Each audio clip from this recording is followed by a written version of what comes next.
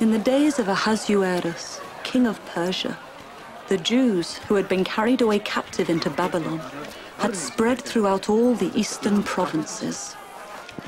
Bow before Haman.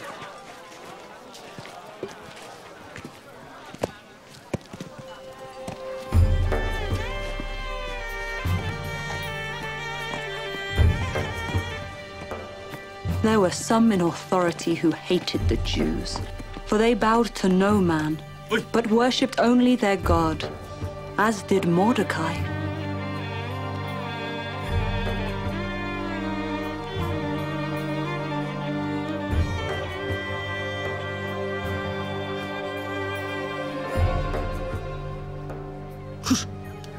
My king, noble members of this court. The king relied on the counsel of his princes and wise men, for these were dangerous times. For his protection, it was decreed that no one, regardless of the person's position, should approach the king without invitation. They are disloyal to thy bidding and to the decrees of this court. They bow down only to their God and hold... In the 3rd year of his reign, Ahasuerus was advised to divorce Queen Vashti. After searching throughout all his kingdom in every province, he found a beautiful young woman and married her.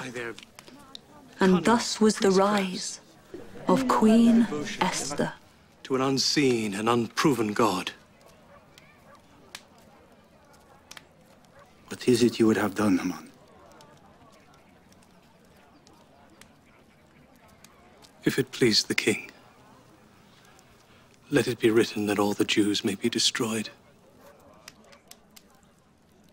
The king knew not that his new queen, Esther, was a Jew.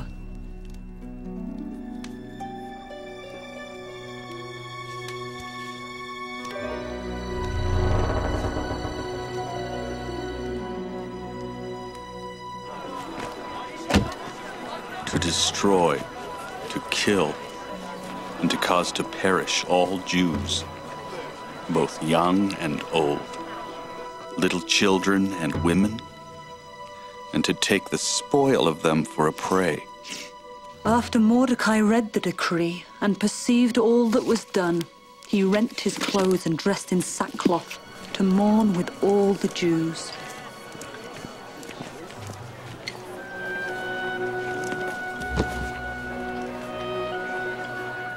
She's a very quiet child, not one to cause trouble.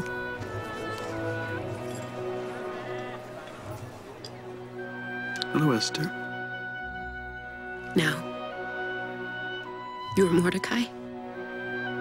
Her mother's closest kin? Her father's nephew. Esther is my cousin.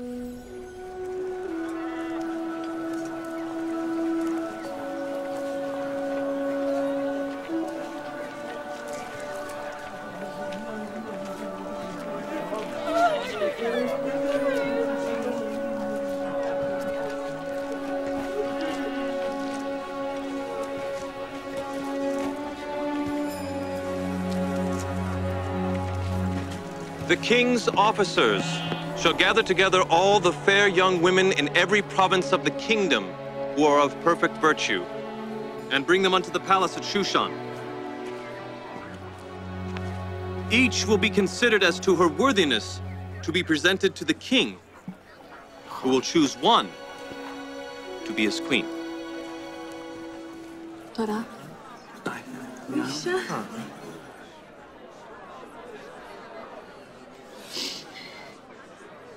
Esther, time comes too quickly. I love you, Mordecai. You have been a good father to me. I will miss you. I will look for you often beyond the gate. And I will be there waiting. Behuna! The husband! May be wise. Keep your lineage a secret.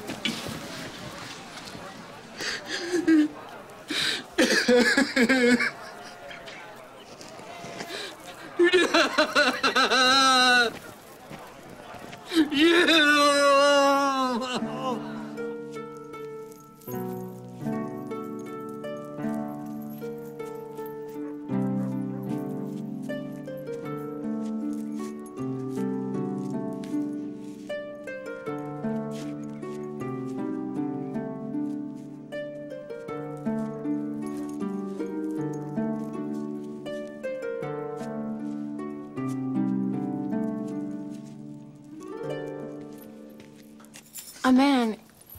He's in mourning.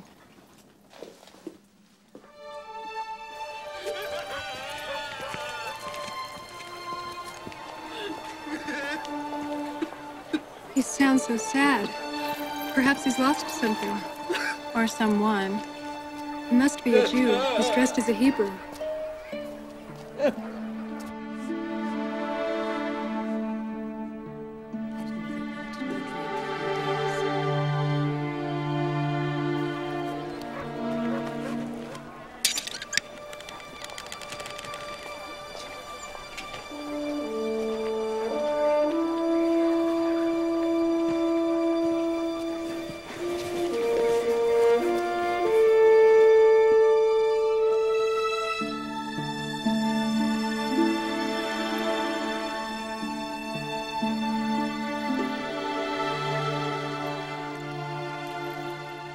My child, an evil abounds in the king's court. Haman hath won the king's heart and has offered a sum of money for the king's treasuries that he might destroy the Jews.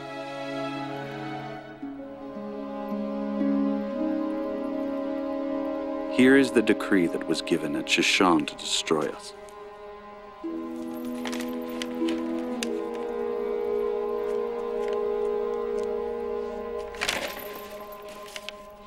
For the good of thy father's house, I charge thee to go in unto the king and make supplication unto him for thy people. Mordecai, do you not realize the weight of thy request? All the king's servants and the people of the king's provinces do know that whosoever shall come unto the king into the inner court, who is not called, will be put to death, except such to whom the king shall hold out the golden scepter. I have not been called to come in unto the king these 30 days.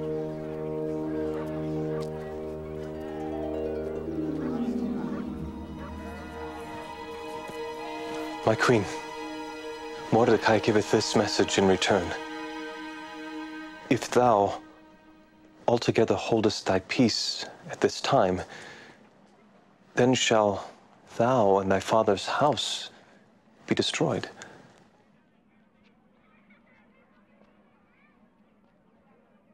What doth he mean, thy father's house? Is that all? No. He hath said also, who knoweth whether thou art come to the kingdom for such a time as this?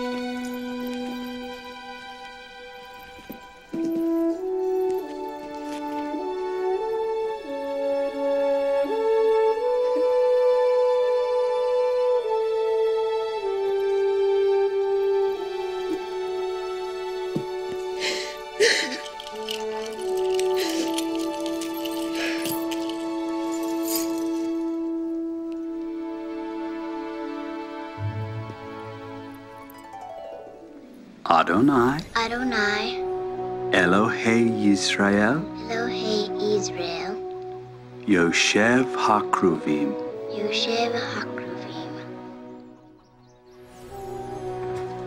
Adonai, Elohei Israel, Yoshev Hakravim, Hoshienuna.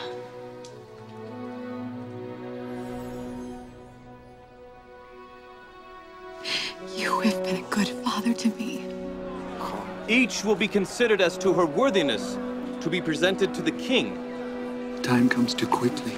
I will watch for you often beyond the king. I present Queen Esther. I charge thee to go in unto the king. Do you not realize the weight of thy request? Who knoweth whether thou art come to the kingdom for such a time as this?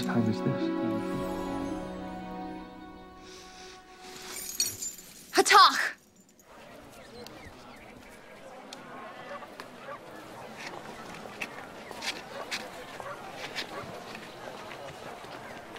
Mordecai, go.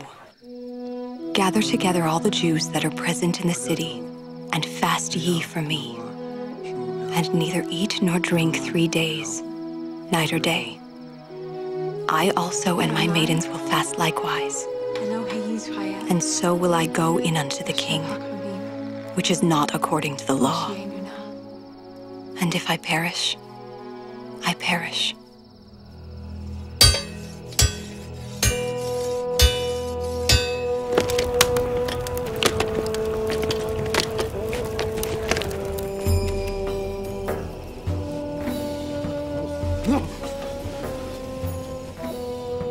Counsel me! Stand together! Be united!